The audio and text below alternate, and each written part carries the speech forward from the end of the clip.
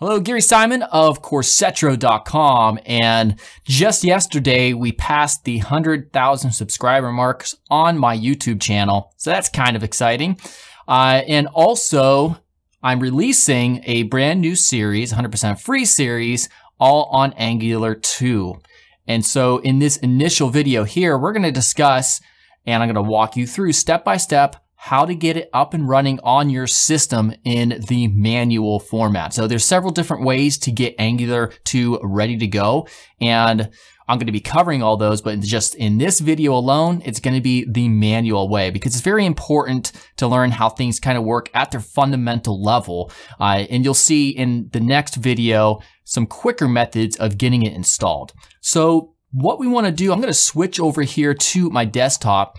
And I'm at the Angular.io official website, and this is a framework developed and maintained by Google. And as you can see, it's one framework for mobile and desktop apps. Now, if you want to learn more about it specifically, you can visit this page.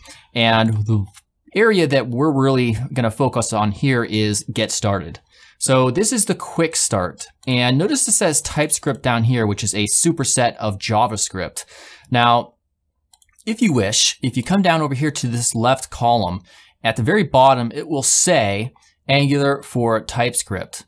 Now, by default, it's on TypeScript, but if you want to learn how to use Angular with just regular JavaScript, you can click here and this page will change to reflect that. But we're going to stick with TypeScript. Okay, so the first things first.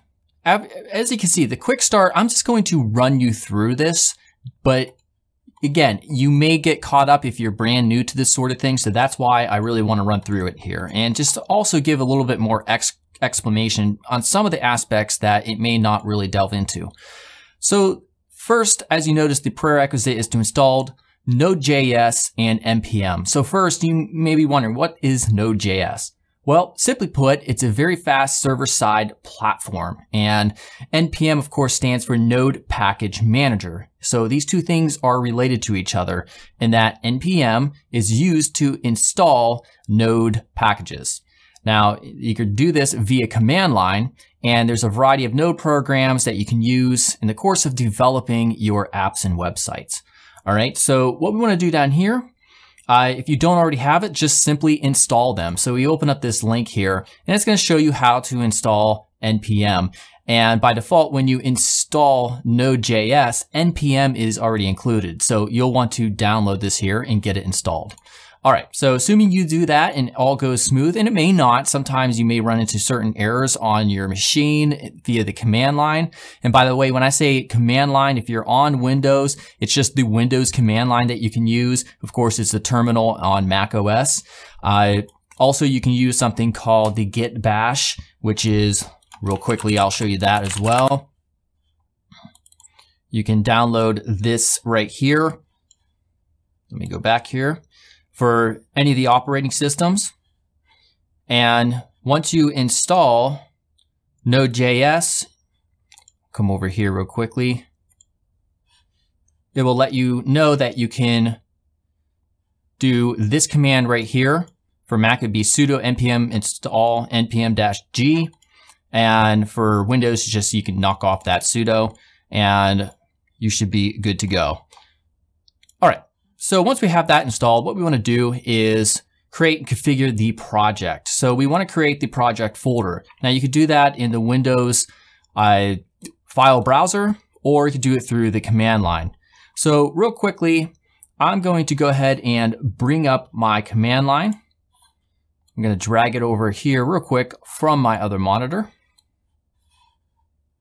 All right, I'm going to go into CD code, CD examples, and this is just going to be my folder. And you could put this anywhere you want, into a projects folder or whatever. And as you see, just to get it started, make dir for make directory, Angular quick start, and then you CD into it. All right, so I'm going to type in make dir Angular-quick start, and then CD Angular-quick start. All right. So now what we want to do, scroll down here, and we'll see that we have 4 different files, 3 of which are JSON files. All right, so JSON real quickly, if you're unfamiliar with what that is short for JavaScript Object Notation. So what is that? Well, basically, in short, it's a way to store information in an easily accessible manner.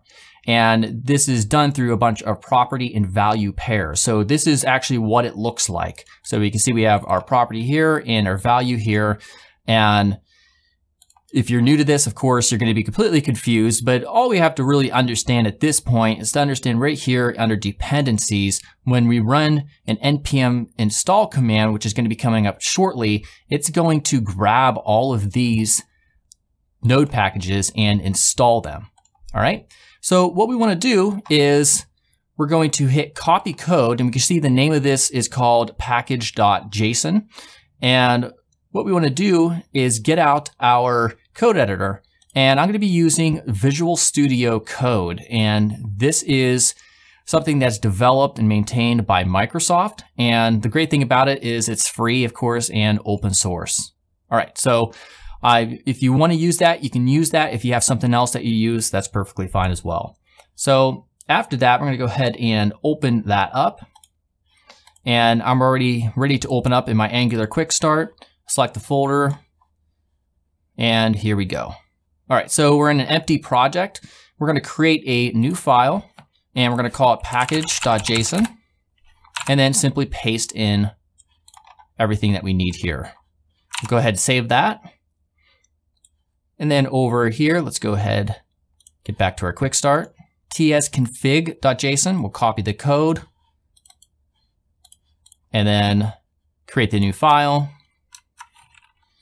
Real quickly, you want to make sure I'm naming this right. tsconfig. Paste that in and save it.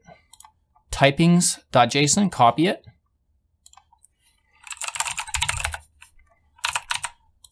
And then finally, systemjs.config.js. We'll copy that.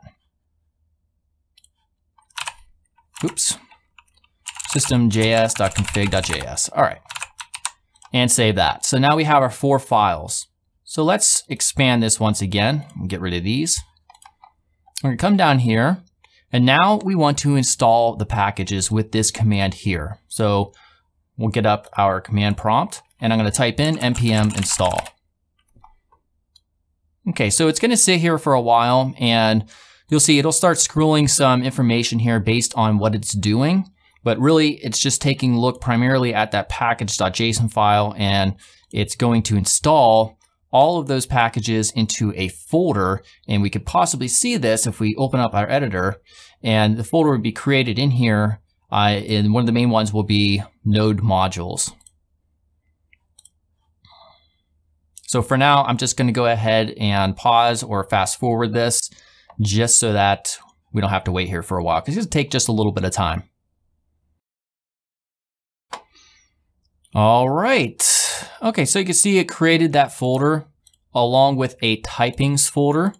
And it's important to note that whether or not you have that, and you should, but you can see it installed a lot of different dependencies here. And of course, it installed much more than what's just shown here in our package.json, if I can get that real quick. Right here. And that's because a lot of these have other dependencies that aren't listed that are also installed. Okay, so let's go ahead and minimize that. And coming back here, also, it will note down here if the typings folder doesn't show up after running npm install, of course, then you can run this here. All right, so step 2 is just to create the application, which means we have to create an app folder. All right, so let's go back to our editor. And right here off of our root, we're going to create the new folder called app. All right, let me minimize this or shrink that down just a bit. Inside this app folder, we want to create an app.module.ts. Now, TS is short for TypeScript. So let's copy this, and in our app folder, we'll create that new file and paste this in. Now, if this looks unfamiliar to you, don't worry, we're going to cover more in depth what these things mean and what these different lines of code have to say. All right, so coming down here, we're going to go ahead and it says create a component and add it to your application. All right, so let's go ahead and create an app.component.ts in the same folder here. Go ahead and copy that code as shown. We'll save that. Notice under template, it says my first Angular app. We'll come back to that in a second. And now under app.module.ts, which we already created, we have to import that app component. So I'm just going to copy this, or rather you could just copy the whole thing and come back to it.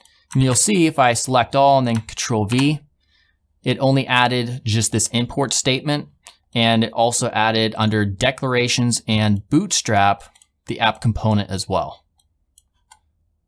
Now we want to start up the application. So first, before we do that, we need to create the file under app called main.ts. So one more file. Oops. Main.ts rather. And we want to copy this and save it. And then we need to create an index.html in the root of the project. And we'll copy this real quickly. And this is just standard HTML here. Although the one thing that differs here is this custom tag called my-app. And if we save this and we go to app.component.ts, we'll see a selector called my app. But of course, I will get into this more in depth beyond just this installation video here. And then we can create real quickly a styles.css in the root project folder. We'll copy that code real quick and paste it in and save it. And then build and run the application. So let's go back to our terminal or command prompt and type in npm start. Now with any luck, we'll get the window that loads up here from localhost 3000.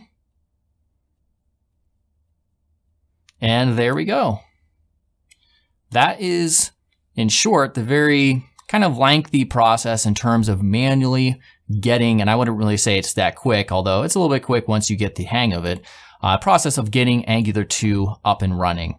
And just a really quick note, of course, if you make any changes, if we go back to app.component.ts and we change this to,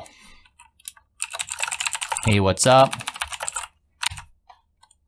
We'll see that it automatically refreshes and reloads the browser for us. Also, you'll notice several other files were created, and that's because it takes this TypeScript code here and it converts it into raw JavaScript, which is what is essentially used. And then we also have a .map file here. All right, so that is the manual way, and then again, not too quick way of getting Angular 2 ready to go and installed.